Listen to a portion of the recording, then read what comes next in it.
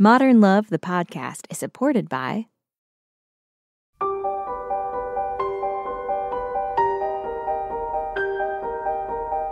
From the New York Times and WBUR Boston, this is Modern Love.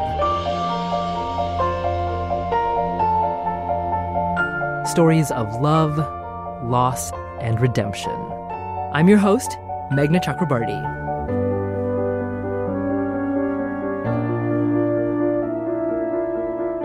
When do you know if your child is ready to become an independent adult?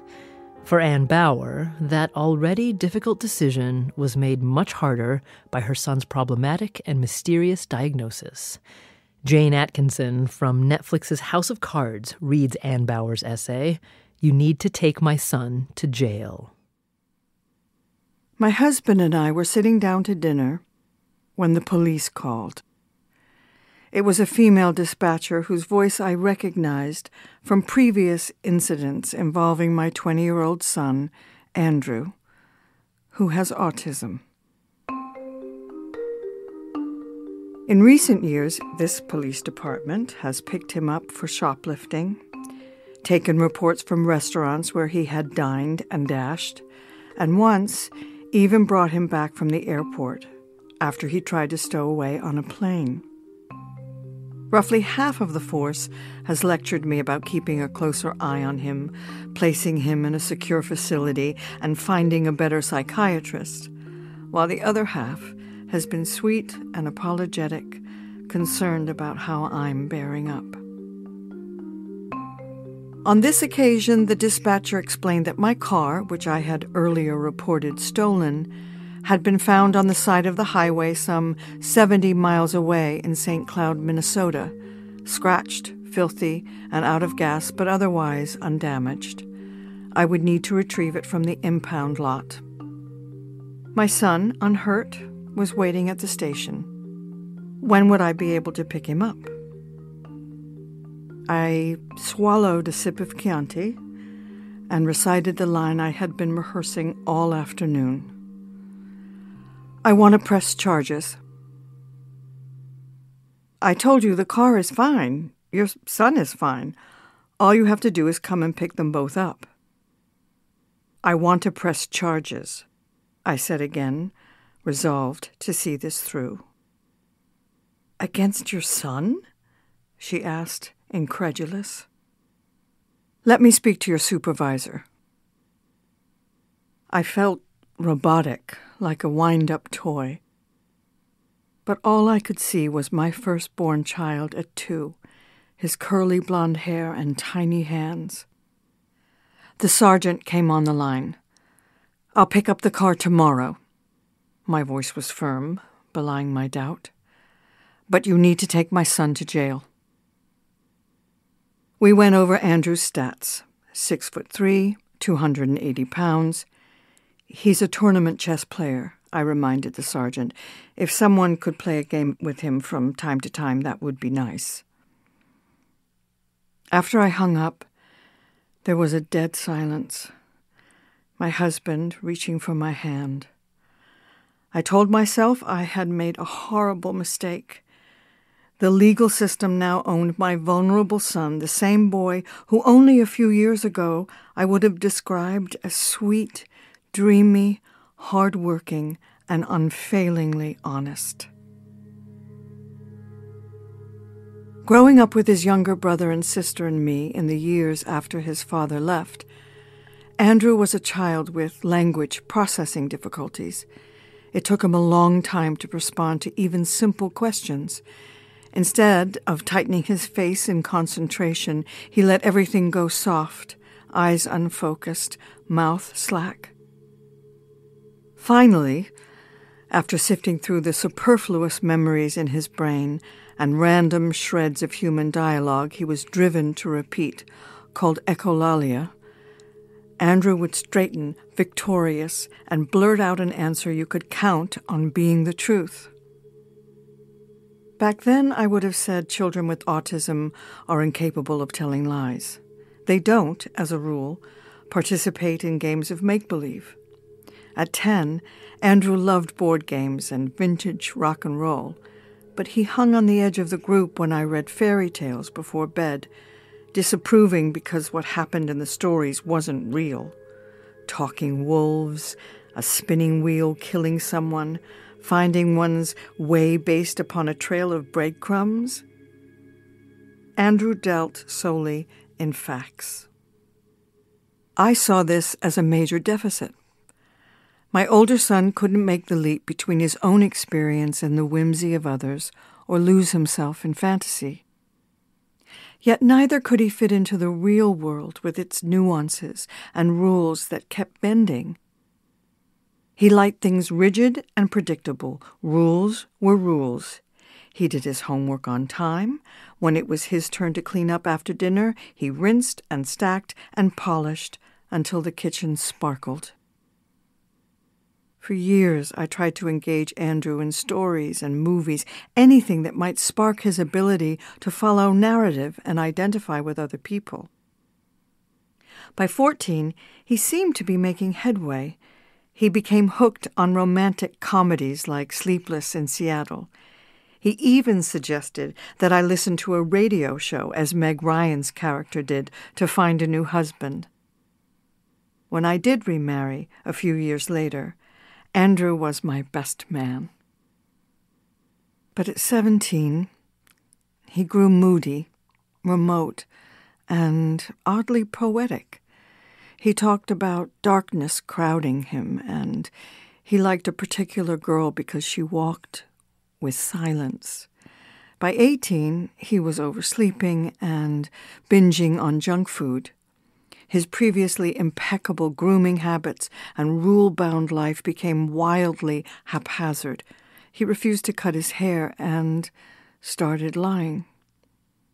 One day there was money missing from his brother's birthday stash. I couldn't believe that Andrew had taken it, but no other explanation made sense.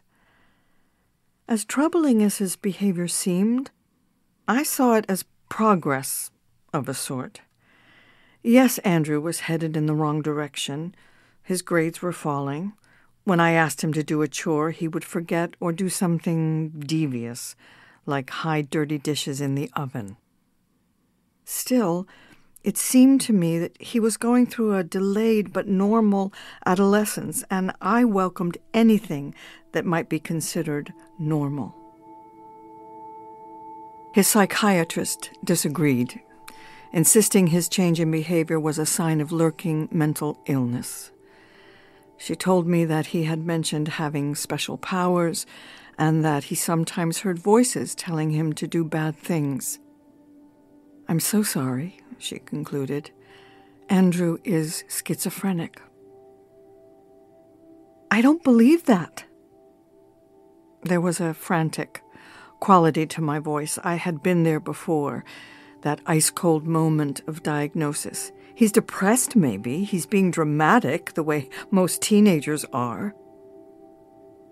She looked at me sadly and said it was a very unlucky thing to have both autism and schizophrenia, but more common than I imagined. I imagined other things, like maybe Andrew was curing himself of autism. Those outrageous stories children tell that researchers say help them develop empathy and mature. My son was doing it now, moving toward adulthood at his own erratic pace. At home, Andrew told me one tall tale after another, and I was charmed. He was finally developing the imaginative life I had feared he would never have. Then he came up with an image that rattled me. A little old lady from a music video would, he claimed, sometimes materialize to scold him for his sins. Frightened, I agreed to a trial of an antipsychotic drug. His behavior only grew more bizarre.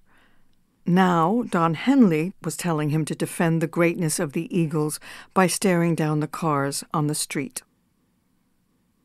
Soon, Andrew had to quit studying altogether and begun eating and drinking maniacally, sometimes stuffing food into his mouth until he gagged. While on a second medication that the doctor said would be more effective, Andrew slipped into full-blown catatonia. Electroconvulsive therapy was required to bring him back. It was a terrifying time. The electroconvulsive therapy left my son with short-term memory problems and a wiry mop of Einstein-like hair. Meanwhile, his eating issues continued, even though he was no longer on the drug. We tried taking him home, the 5 of us living in chaos for a month, then found a crisis mental health center with locked cabinets and doors. It was a bleak place, but the staff was terrific. One woman did crossword puzzles with Andrew until his vocabulary was restored. From there, Andrew moved to a less restrictive setting near our house, and his intellectual life soared. He ran Spanish classes for other residents and placed at college level on a math test. Even reading, his weakest skill, was improving. Alas, he had also become adept at escaping, stealing, and lying baldly when he was caught. Items and cash belonging to his housemates began to disappear. He was routinely threatened or roughed up by shop owners from whom he had stolen, but even this didn't faze him. When the police arrived, he would explain that he was disabled and living in a group home and ask them politely to take him back. They did, every time. On the way, they would call me and my husband, or I would get out of bed and drive across town to pay the bill. We had meetings, interventions. Each time we lectured him, Andrew would nod gravely, apologize, and then go out and steal again. One night at the group home, Andrew turned to me and said, "I'm not sure I'm autistic anymore." "What are you?" I asked. "I think..." He paused for a long time. "I'm just a thief." 5 hours later, he stole my car. I would learn the details from the St. Cloud police. How my supposedly disabled son had plotted meticulously, climbing out a second-story window at the group home, shimmying to the ground, and walking to our house, where he sneaked in and grabbed my keys, a pair of hiking boots, and his extra box of clothes, then headed for Seattle by a route he had plotted on a map. What he hadn't factored in was a $4 a gallon gasoline and prepay-only pump, making it impossible for him to steal. Otherwise, he might have made it. A part of me wished he had. I pictured him behind the wheel of my silver Saturn, rocketing into the setting sun. But another part of me saw it differently. Earlier at the group home, he had named his behavior for what it was, and in doing so, he had spoken the truth, or at least his truth. He was asking to be an adult, I thought, and it was time for me to honor that, no matter how painful the consequences. The following Monday, I dressed as if for a school pageant to attend his arraignment. After the appearances of several other inmates, Andrew finally entered the courtroom, bursting like Gulliver out of his too-tight orange scrubs, and waved at me by waggling the fingers of one large hand. "Who is pressing charges?" the judge asked. I stood and said, "I am." "And you are?" "His mother, also the victim of the crime."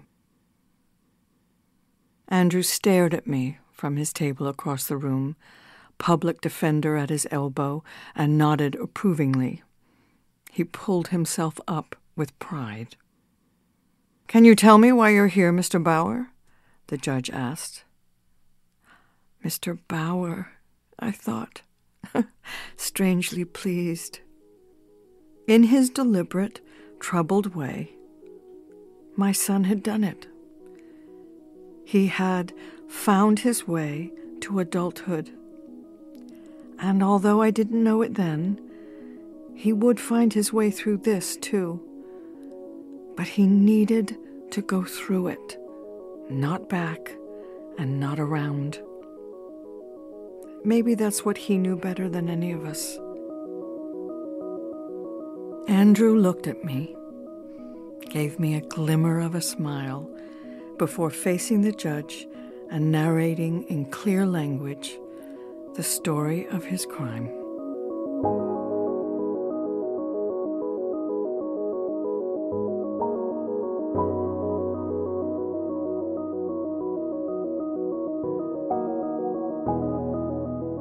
Jayne Atkinson reading Ann Bauer's essay, You Need to Take My Son to Jail. We'll hear from Ann after the break.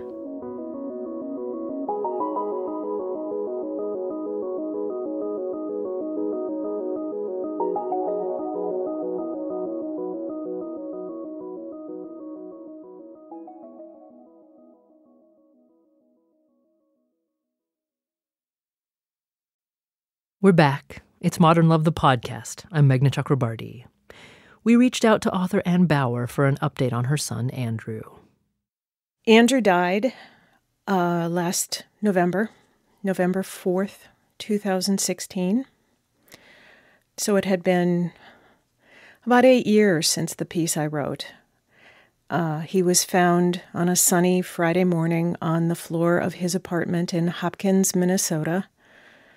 There was no sign of anything awry. He was a healthy, uninjured 28-year-old who simply died. And to this day, it's a mystery. Ann is still grappling on a daily basis with the sudden death of her son. I'm just still so shocked.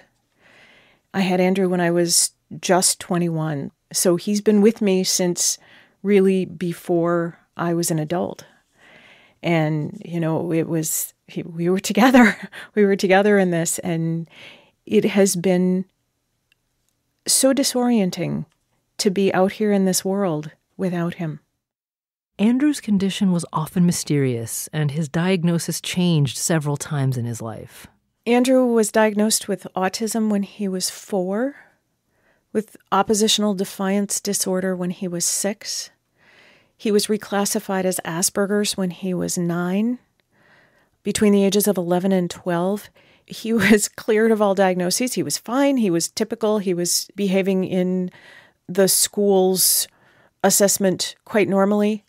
He was diagnosed with depression and OCD at 16, with schizophrenia at 17. And when he was 28, we were told, oh, well, that was wrong. We think he has bipolar. But he never fit any of these categories. He was just like no one else. One of his teachers called him a soul wrapped very loosely in a body. He just wasn't all here. But he was very present in other aspects of his life, and it helps Ann to remember Andrew when he was at his best. He was a chess master. He was a kind of music librarian of his own making. He collected music from every decade from the 60s forward. He was fluent in Spanish and very, very stilted in English, which was always so puzzling for us. We knew that he was capable of living independently. He was capable of things that a lot of people are not. You know, he was a conundrum in every way because he could do calculus problems in his head, but he couldn't make change. But Ann sees her son's death in some ways as a continuation of the way he lived his life. There may be questions in people's minds, I know there are in all the people we know, about the fact that Andrew died of no known cause. This is highly unusual, so unusual that the local forensic team had to meet and decide that they could actually pass a death certificate through the system that really had no cause of death for a 28-year-old guy. But it is the constant of our life now that he died exactly as he lived, with no explanation and no notice and no rule following, nothing that anyone else adheres to. He just really very quietly disappeared. Ann Bauer lives in Minneapolis. She's published 4 books, including A Wild Ride Up the Cupboards, a novel about a young family struggling to raise a very different child.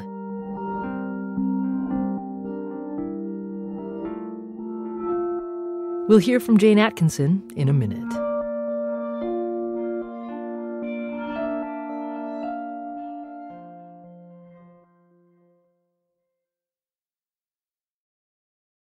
Jayne Atkinson told us why she chose this essay. What I love about this story is that this mother is having a journey with her son who is maturing, and she has to be the steward of who he's going to be in the world. It's her job to listen to the heart of her son. And he wants to grow up, and setting that boundary for her son and giving him the opportunity to take responsibility for it is the greatest gift that she could give her son. I really admire her courage. Thanks again to Jayne Atkinson for reading Anne's essay. She plays Secretary of State Catherine Durant in the Netflix series House of Cards. She'll be performing in Sarah Ruhl's The Clean House at the Williamstown Theater Festival beginning July 19th. Next week, Zoe Lister-Jones from the new film Band-Aid and the CBS comedy Life in Pieces tells the story of a woman who learns to appreciate heartbreak.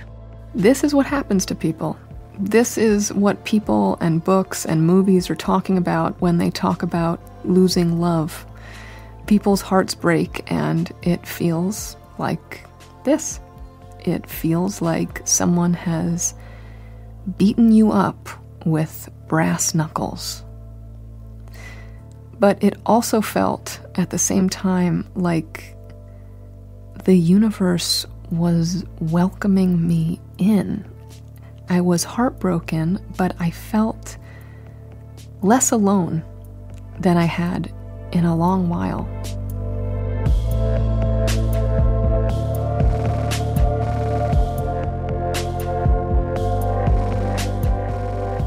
Remember, you can find our full archive at wbur.org/modernlove. Modern Love is a production of The New York Times and WBUR, Boston's NPR station. It's produced, directed, and edited by Jessica Alpert, John Parati, and Amory Sievertson. The idea for the Modern Love podcast was conceived by Lisa Tobin. Iris Adler is our executive producer. Daniel Jones is the editor of Modern Love for The New York Times and advisor to the show. Music for the podcast, courtesy of APM. I'm Meghna Chakrabarti. See you next week.